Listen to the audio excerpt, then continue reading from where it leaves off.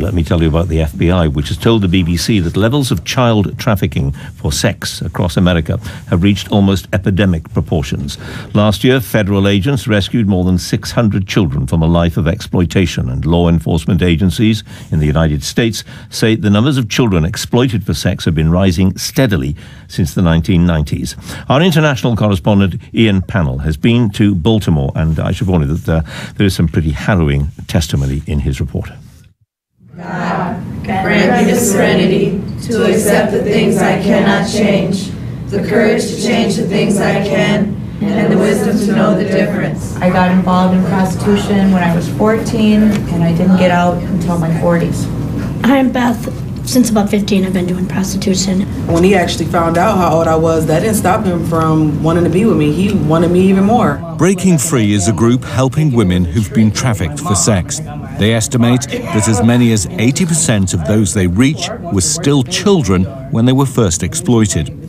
Although foreigners are trafficked into the US, it's mainly American children who are being sold for sex in their own country. Part of what we're going to be talking about today is what is prostitution? Most of the women we've spoken to said the younger they were, the more money they made. Even the group moderator at Breaking Free, Jenny Gaines, was trafficked as a child. I ran away from home and I went looking for love and attention, and the first guy that came around had lots of personality. He had great social skills. Everybody liked him. I felt very important when I was with him. And then he put together a lie, a scam, a trick, him and his friends. He came to me and he told me that these gang members were after him and they were going to kill him if he didn't come up with $400. And he said, I need your help. Well, how can I help? I'm only 14. Where am I going to get $400 from? And he says, well, I already got it all figured out. I've got some friends of mine upstairs and they've already given me the money. I have enough to go pay these people. I just need you to go be with them, like you are with me. So when I went in the room, these men were not gentle with me. I was initiated. So I was really broken when I came out of that room, and to have him so happy with me, and it kind of made me forget about what just happened. Tens of thousands of children are thought to be exploited every year in America and trafficked into prostitution. Some of them end up out here on the streets, but many more appear online, out of sight and often out of mind.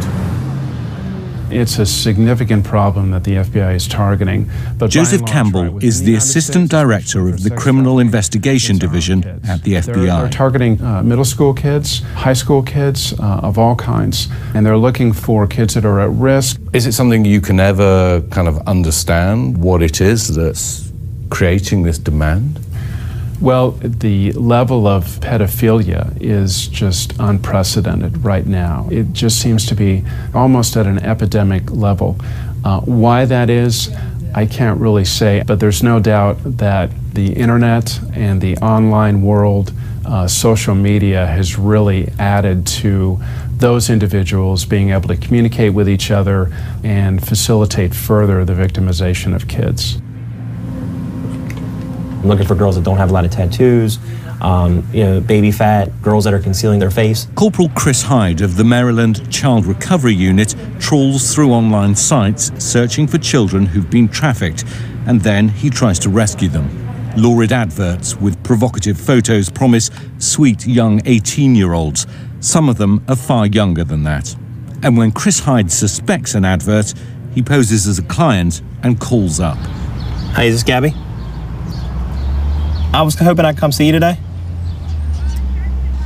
She offered me a half hour for $100 and an hour for $150. So I told her I'd meet her for an hour for $150. So she's going to text me the address. She said she's on Route 1. It's a battle law enforcement is struggling to win. Often the odds of successfully reaching and rescuing vulnerable kids are slim. And in truth, not all police forces and local courts are trying to help. My addiction started when I was in between the age of 12 and 14. Genesis is now in her 30s. She never went to school. Instead, she was taken to help her parents shoplift to feed their heroin addiction. really Her own battle with poverty, drugs, and eventually exploitation started early. And around 15, 16 is when I met an older man that became my boyfriend. And that's when it started leading me down to selling myself. It's funny because people go about their daily life and they don't see it. However, it's right in their faces. But there must have been points at which, if people had been looking and willing, they could have helped you, right? Yeah, it's funny because in those stages of being incarcerated, I can remember asking the judge for help or trying to reach out and talk to the police. However, they didn't want to hear what I had to say. And instead, they would rather send me to prison or back to jail. And it became to where I couldn't trust the system anymore. So just to be clear, you tried to tell judges, police, that you had been trafficked, that you were being pimped out, that you were being held against your will and forced into prostitution. Yes. And they did nothing. They did nothing.